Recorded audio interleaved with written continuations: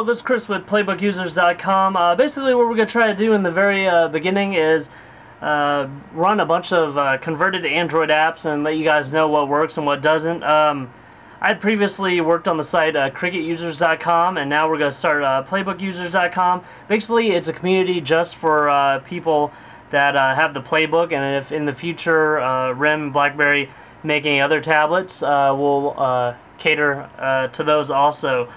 This is the first time I've really done anything with a BlackBerry device, so I'm really new to it, and hopefully this site will allow other people that are new to it to kind of get the hang of it. I've only had this for a few days. I submitted an app and got this thing for free. The first program that I guess we'll look at is, I kind of wanted to look at Pandora. Basically, you can use some programs to install the bar files, and it runs pretty well. I mean, it gives you the same, data warning and everything. Same advertisements still come up. The Taco Bell Dorito, that thing's actually pretty good.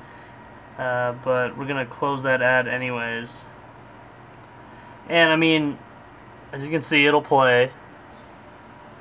And the music it's pretty good on this, or the speakers are pretty good on this device. I've owned tons of Android devices, and I've also owned a ASUS transformer pad.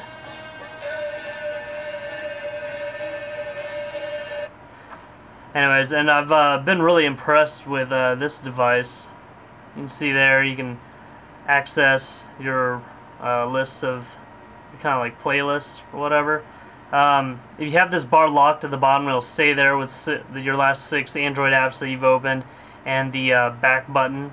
If you unlock it, it'll actually just come up when you bring up the user menu.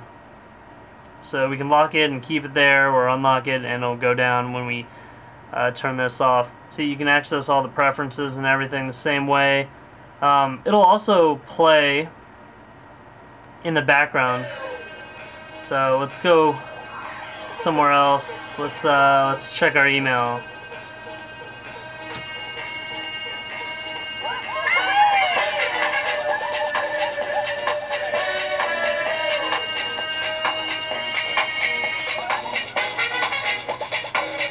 And there you can see my fat wallet on my Gmail.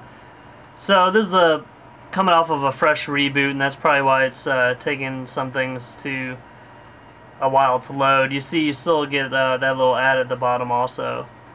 So for more information about this app, just visit our forum at PlaybookUsers.com.